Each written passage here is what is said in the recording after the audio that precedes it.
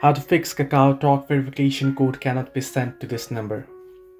Well, hello everybody, welcome back to my channel. This is me, Pipan Bisnet, and today I'll guide you and discuss some issue regarding the verification code not being sent to your number. Well, first things first, you want to make sure that the number isn't associated with any other existing account. So if so, you can simply use the number to log into the account, right? Now, if you recently deleted your account using the same number and now you're trying to create a new account, you might face this issue as well. So if the certain time period of at least 30 days or so hasn't passed by, you might want to wait and then try to log in or create an account using the number. Now, similarly, the app itself has an issue with the verification process. Now, the only login verification process is the phone number, and might have an error regarding the verification code if you are using a foreign number.